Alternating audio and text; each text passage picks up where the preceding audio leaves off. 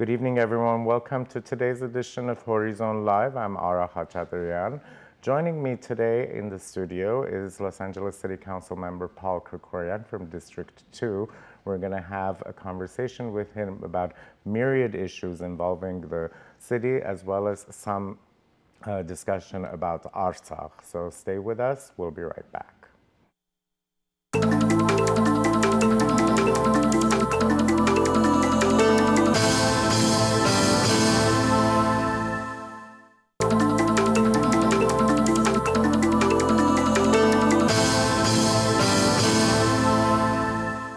Welcome back, everyone. Joining me today in the studio is Los Angeles City Council member Paul Krekorian, representing the 2nd District of the City Council. Welcome, Mr. Krekorian. It's good to have you back, as always. Thank you, Ada. It's good to be here. The last time you were here was before the 2016 election, so we have a lot to catch up on. A lot has changed. Yes, a lot has changed, and we'll touch on some of those issues. But this week is a special week for the Armenian community and Armenians. We mark the 30th anniversary of the start of the Artsakh movement. And I know that through your efforts, Los Angeles is a friendship city with Shushi. And when you went there, there was the opening of the square and all of that, and I've visited it, and it's great. What are some plans that the city has to develop that friendship city program? Well, I should say first that I think the liberation of Shushi and the development of the entire Artsakh liberation movement is, of course, a precious phenomenon for all of us in the Armenian community. But it really should be an important moment in history, I think, for everyone who cares about freedom and democracy and self-empowerment of nations. This was really the first step to the dissolution of the Soviet Union. And so the courageous people of Artsakh who stood up against oppression really changed world history in the late 20th century. And so this is an opportunity, I think, for us to recognize their heroism and recognize how important that was in the development of the modern world that we know today. I'm very proud that Los Angeles has stepped forward. As you mentioned, the City Council approved my resolution by which we became a friendship city with Shushi, and that meant a great deal, I know, to the people there. They welcomed us with such enthusiasm when we brought our formal city delegation there, as well as our state legislative representatives. And it was very moving. It was one of the most important moments, I think, of my public service career. And I'm proud that since then, we've continued to develop the relationship through the Los Angeles Shushi Friendship Association. My wife Tamar is playing a very important role in helping to lead that effort, and they had a very important first event to raise money to provide music instruments for the music schools in Shushi last year, and this year, coming up on April 29th, they'll have another event which will raise money for scholarships for students in Shushi. It's a fundraising opportunity, but it's also an opportunity for people here in Southern California, Armenian and non-Armenian alike, to get to know Shushi and to get to know Artsakh and what that's all about. It'll be an opportunity to expose people to some of the culture, some of the history. Robert Avedisian will be there as one of our speakers. So it's an important step forward, I think, in the continuing education of people about the importance of that relationship. Now, the first event kind of featured some of the local stuff. It was rugs and things made in Artsakh, and kind of to introduce that. What is this event, if you can talk a little bit more specifically about that? Well, of course, there will be a cultural component of music and poetry and so on. Some of the speakers, in addition to the permanent representative, Robert Avedisian, I'll be one of the speakers. Thelma Altoon will be one of the speakers. You might have heard about the extraordinary run that she made through Artsakh, through the historic trails of Artsakh, which was all very well documented, and she'll talk about that experience and what it means for the future of ecotourism extreme sports there and so forth. Gayane Davitian will be there to speak about the book that she has about the history of the last 30 years. So it will be an opportunity for people to learn a little bit about what's going on now, learn a little bit about the history, and experience some of the culture as well. And it's very interesting. The last time I was in Shushi was last April, and when someone asked me where am I from, and I said Los Angeles, and they physically took me to that place with the water fountain and all of that. So for them, it's a very important thing, and I'm glad it's going to continue. How do we get more public officials to visit Artsakh? Some people might have some reticence, but how do you go around that?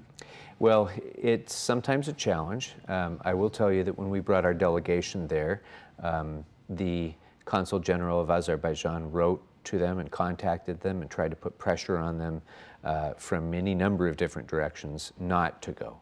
And to the great credit, every member of our delegation went ahead and ignored that pressure and went anyway, and it was really very gratifying.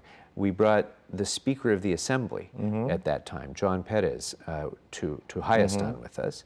His schedule didn't allow him. He had to get back to California. He wasn't able to join us on that leg of the trip, but he did write a letter to the Consul General of Azerbaijan saying that if any member of the state legislature is put on a blacklist because of their visit to Artsakh, put me on that list too, because I would have gone if I'd been able to. So I think it sent a strong message. I remember that, and it was really important for it to come from the Speaker of the California legislature.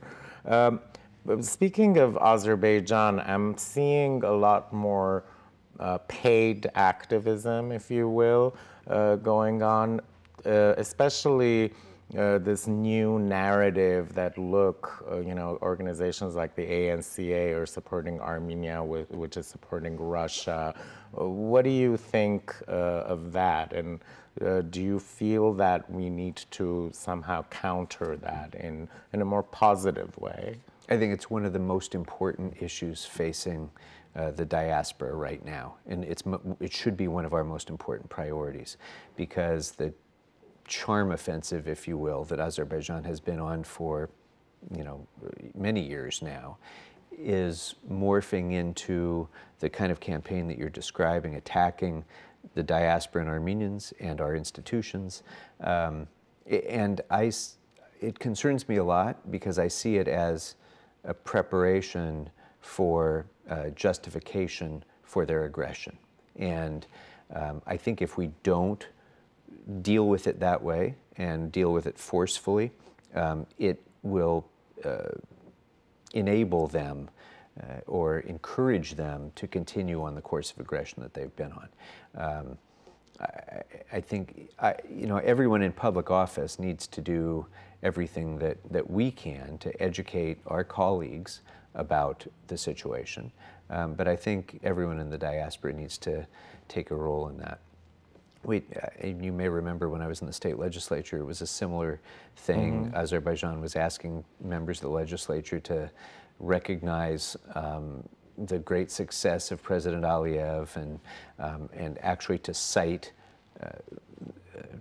to recognize, if you will, the what they called the Khojaly genocide. The Azeri genocide, It was just so disgusting and such a horrifying kind of historical revisionist position.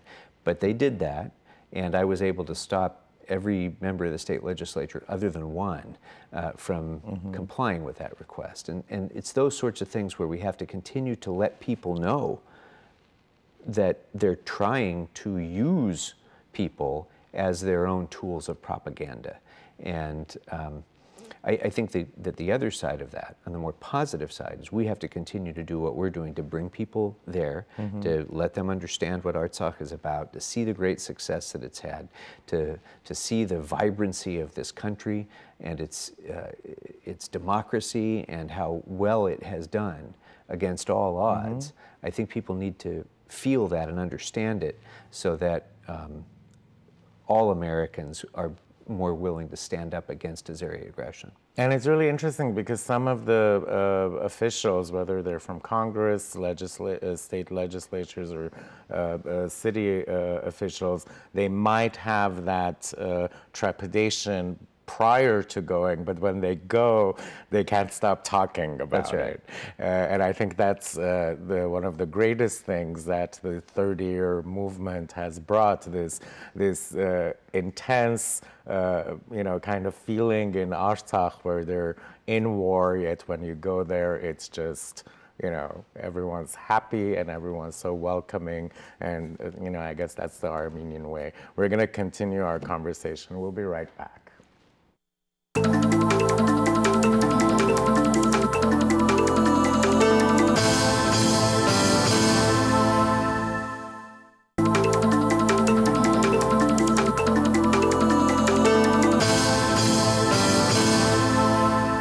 Welcome back, everyone. Joining me today in the studio is Los Angeles City Council member Paul Krekorian. Welcome back.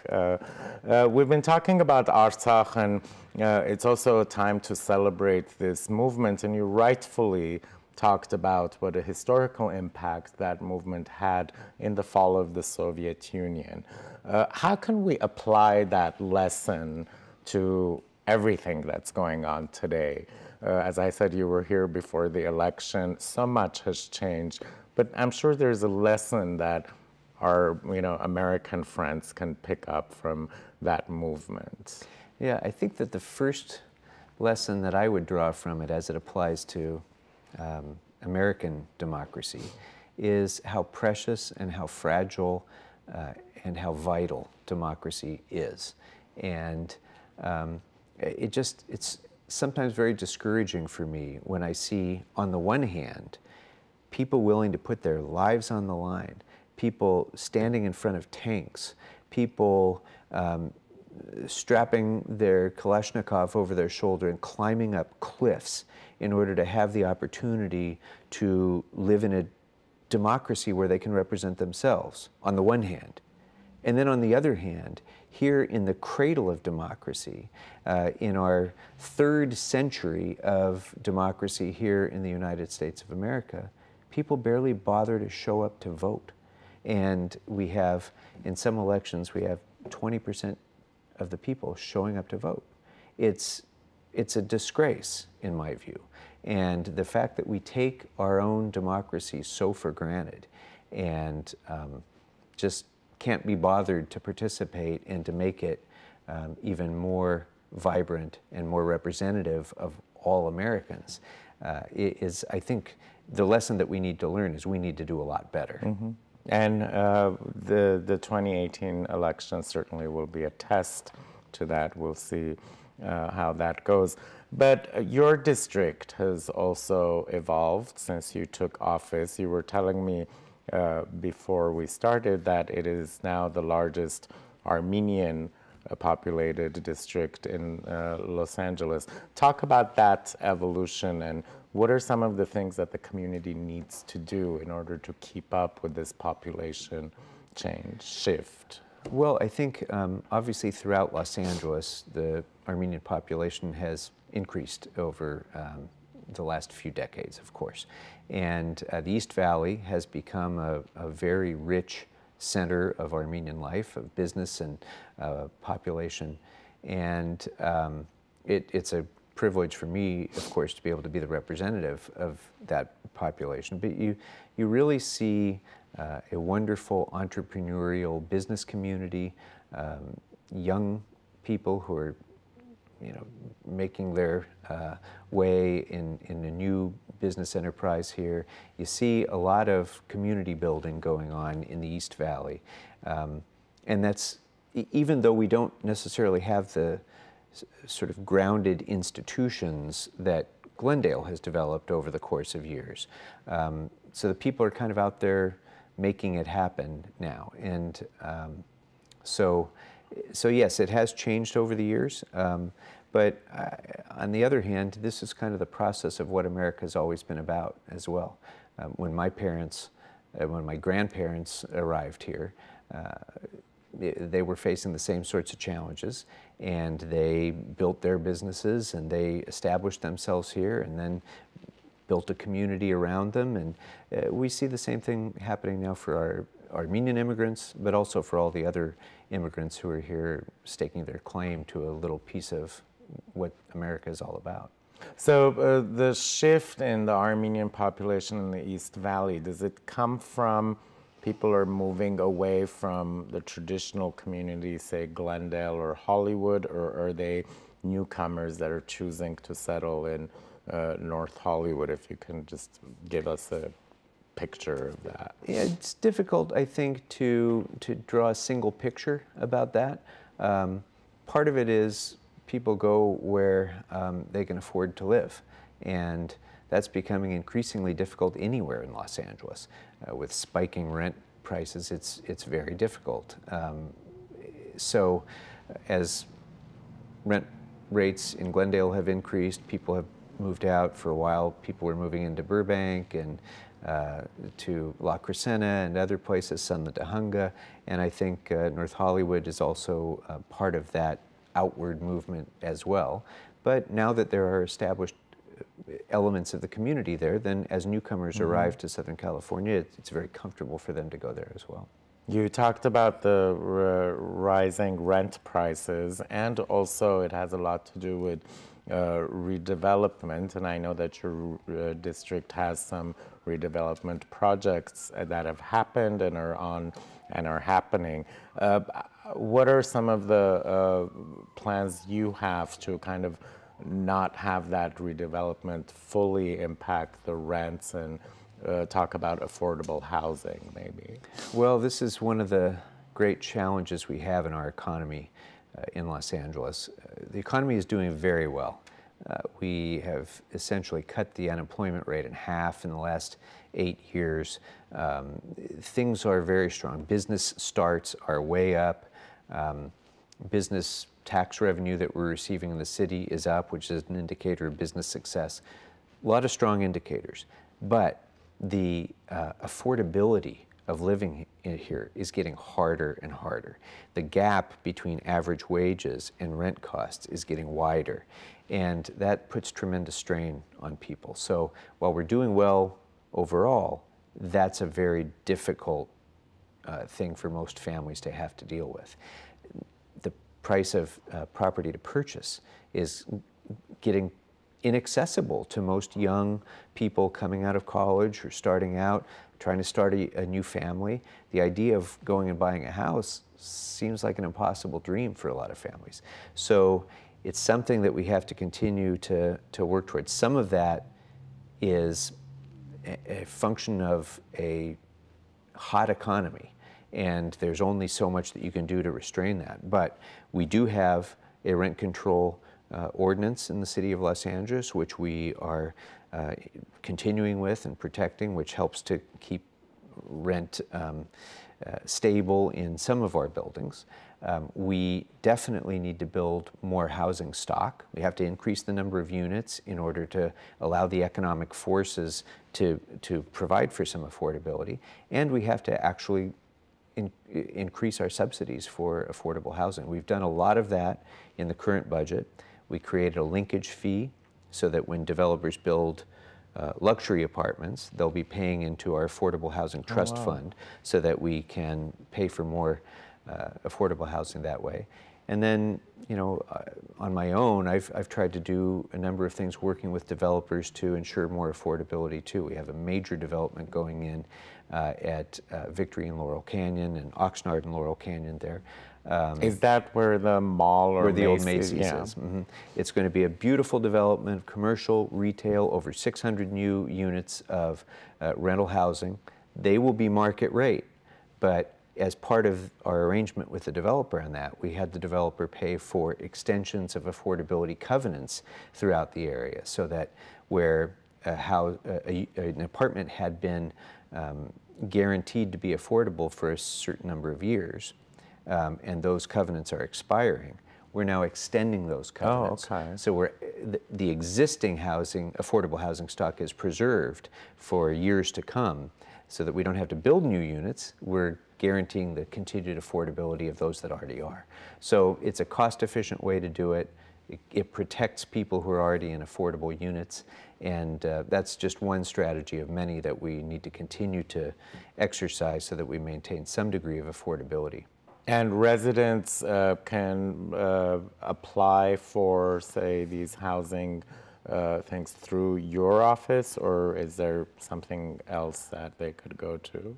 Well, with regard to the covenants, those are all occupied currently, but I think the Los Angeles Housing Department is probably the first place to go in terms of finding opportunities for affordable housing. Of course, we continue to struggle to have enough vouchers under Section 8 to be able to meet our need. It's not nearly what it needs to be. The federal government needs to do much more to support affordable housing here. And we need more landlords who are willing to accept Section 8 vouchers. And so we're trying to do what we can to create either incentives or even mandates to require that some degree of Section 8 set aside be provided so that people who have vouchers actually have a place to go. We're going to continue this conversation. Please stay with us. We'll be right back.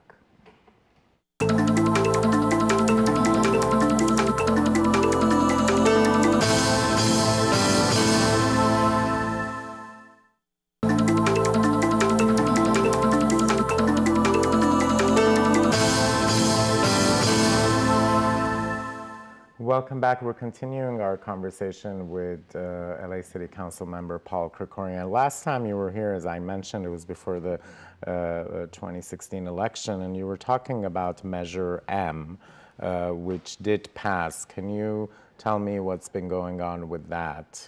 Sure. It was a tremendous success, very exciting. As you know, I serve on the board of the MTA and also on the board of Metrolink, our regional rail system. And Measure M was a dramatic, game-changing moment for Southern California in terms of transportation. And I'm so grateful to the people of Los Angeles for approving it by resounding majority. It was enormous success. And as a result of that, we have a funding source now to be able to really invest in the future of transportation in Los Angeles. And we're already seeing the results of it.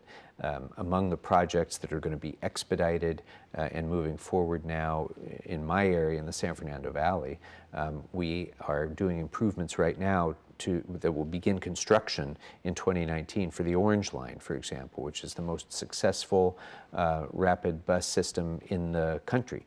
And we're doing improvements there, including grade separations. That's the one that runs on Chandler, right? Yeah, more or less. It runs east-west across the San Fernando Valley and then connects with the Red Line in North Hollywood. So it's a great success, overcrowded almost all the time. So what we're doing is increasing capacity and increasing speed by investing more in the Orange Line. We're building a light rail line that's going to go north-south through the East San Fernando Valley, mostly along Van Nuys Boulevard. A new light rail system will go in there. We're doing improvements, we're planning improvements right now and using some of this Measure M money to plan for the future of the Sepulveda Pass, because as you know, the Sepulveda Pass is one of the worst bottlenecks anywhere in America. Even with all of the investment in freeway widening, it's just not enough. So we're looking to have a transit connection through the Sepulveda Pass, a rail connection, might even involve tunneling through the mountain. That's the kind of big project that will affect the entire region that could only be possible because of Measure M. So things are already in the works. This is a measure that will create 500,000 jobs, good jobs in Southern California, and it will really increase mobility to people. It's going to fund more bus service. It's going to fund increases to street resurfacing and other kinds of improvements like that to our local transit, as well as pedestrian access by sidewalk repairs and things like that, bicyclist safety. There's a lot of good things that are going to come from Measure M. Well, I'm a user of public transportation, so And we appreciate it. Thank you. It's a great, and it is a great system that we have. But there were recent reports that the LA Times also mentioned that the ridership on the public transportation is decreasing because people are still continuing to buy cars, and so how do you explain that you guys are putting in all this effort to better this public transportation system? And I can tell you, as someone who's been doing it for 15 years, it's day and night difference to 2003 or 4. So how do you encourage people to leave their cars at home? Sure. Let me say first that the LA Times continues to make this argument, and it's a legitimate concern, but they're comparing the time period from when we had some of the highest gas prices to now when we have gas prices that are much lower. And so it's not necessarily a fair comparison because transit ridership fluctuates wildly with gas prices. When gas is more expensive, people take transit. When it's less expensive, they drive. So, but that being said, this is a nationwide trend. And it's in part because of transportation networking companies like Uber and Lyft, have made it a little easier for people to get around without a car. Gas prices are relatively low now, so there's people, and the economy is doing better, so people are buying more cars and driving them more. So those are concerns. That being said, I think there's always going to be an essential need for backbone public transportation in a place as big as Los Angeles. And what Measure M has allowed us to do is to mature the system. So, for example, I take the Red Line a lot.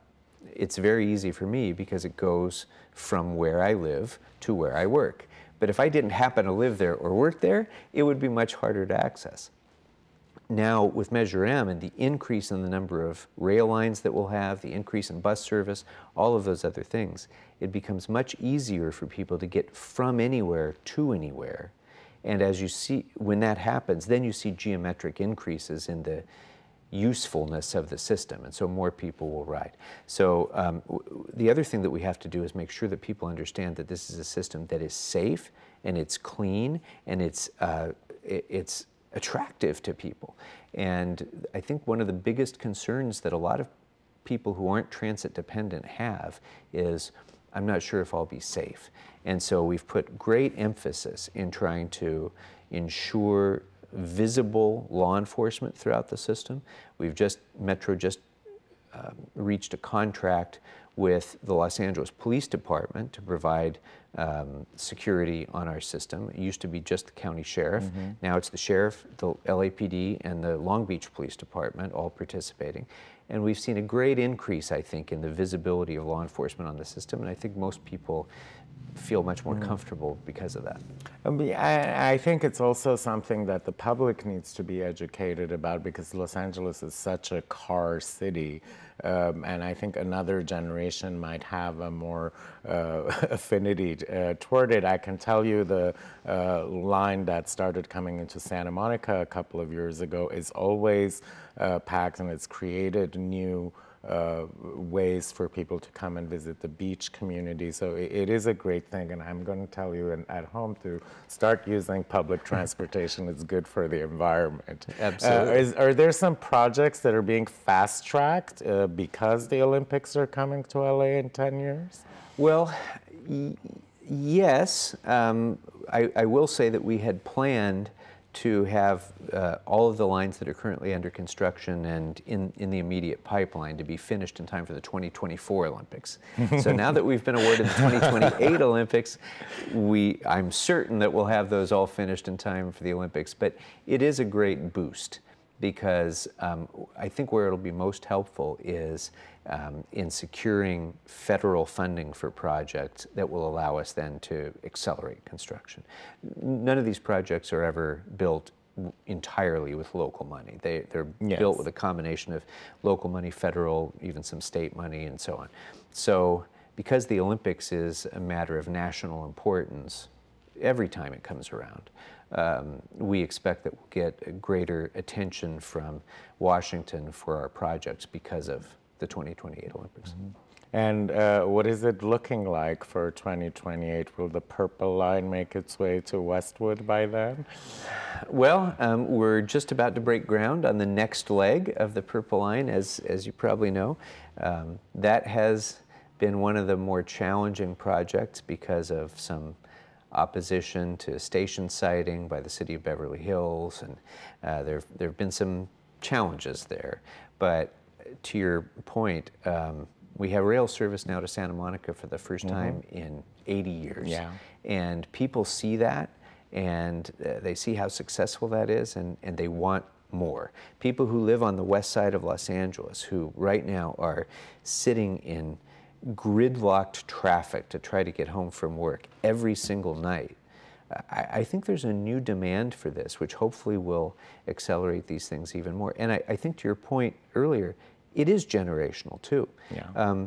There's an entire generation of young people now who don't buy into this idea that LA is a car-centric place. They would rather live in places where they don't even need to own a car, where they can live in places where the housing is, you know, a dense community with places to work and places to be entertained and places to shop all in one place, where they can ride their bike or their skateboard or take public transit. That's what this generation of young people wants. And so I think it's incumbent upon us to continue to make those investments so that we allow this city to continue to flourish, protect the environment, as you say. It also helps with the affordability of housing too. If you can get to work from places that are further away, there's a greater chance of finding an affordable place to live. But if you have to sit in 2 hours or 3 hours of traffic to do that, you're just not going to do it. Yeah.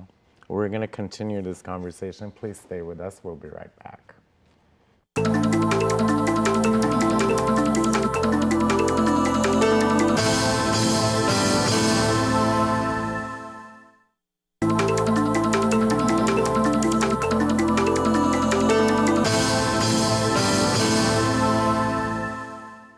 Welcome back, everyone. My guest is Los Angeles City Councilman Paul Krekorian, and we had a very exciting conversation about public transportation.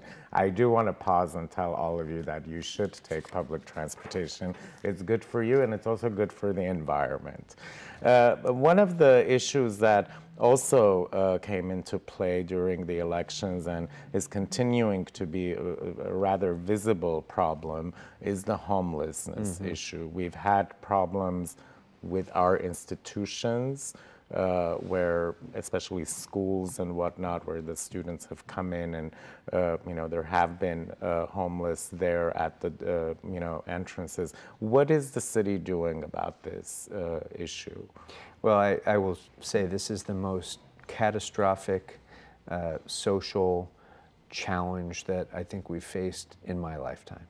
And it's unacceptable in the 21st century, in the richest country in the history of the world, that we can have 25,000 people living on the streets of the city of Los Angeles tonight.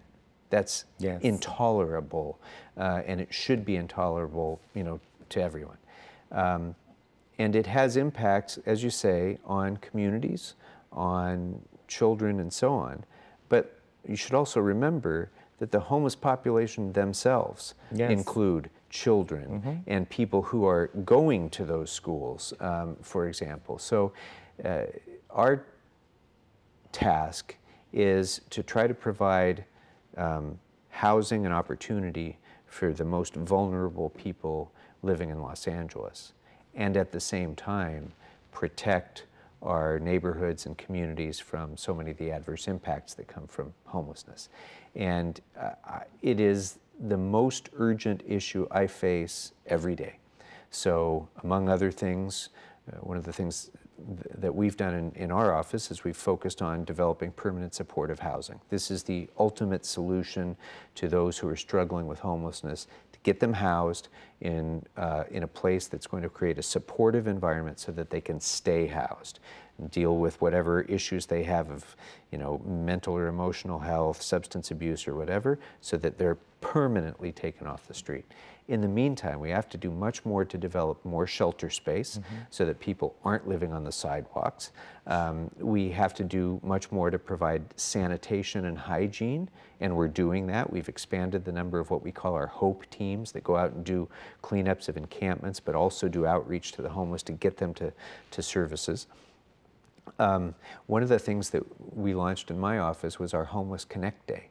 We've done about a dozen of them now, where we bring the homeless into one place where we bring the service providers to them. Oh, wow. So we'll feed them a meal, we'll ask them questions about what their needs are, and then we'll literally walk them to the person who can solve their problem. So this has been a great success in getting people into housing, but also solving the underlying problems that are that have kept them homeless in the first place. It's been a tremendous success. We're also looking right now in the East Valley of trying to identify safe parking locations so that the people who are now living in RVs in neighborhoods, and sometimes you'll see them all lined up, it's not safe for them, it's terrible for the neighborhood. So we want to get them off of the streets and into parking lots where it can be monitored, where there can be some safety, where there can be some hygiene, and so it's better for them, it's better for the neighborhoods. So those are a few examples. The people of Los Angeles have made clear that this is urgent and that the people are willing to join with us in solving this problem. People have voted to tax themselves to solve this problem. And so we're doing it, we're moving forward. We've committed, a number of the members of the council have committed to building over 200 units of supportive housing in each one of our council districts in the next 2 years. We're already halfway there in my district. And we're going to make it the rest of the way. So those are the sorts of steps that need to be taken, that people need to see that we're taking, so that they know that it's a matter of great urgency. And it's not something, I will say, that's going to go away in a month or a year.